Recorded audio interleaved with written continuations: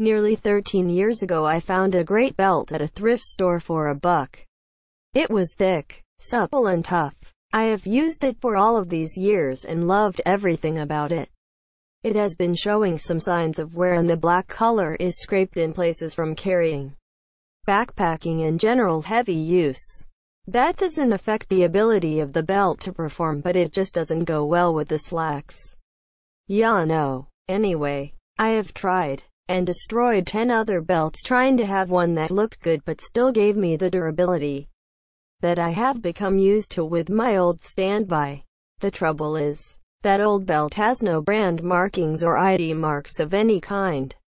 I was finally deciding that maybe they just don't make them like they used to when I came across this belt. Granted, it's a far cry from $1 at the thrift store, but the guarantee and the reviews gave me hope to try it.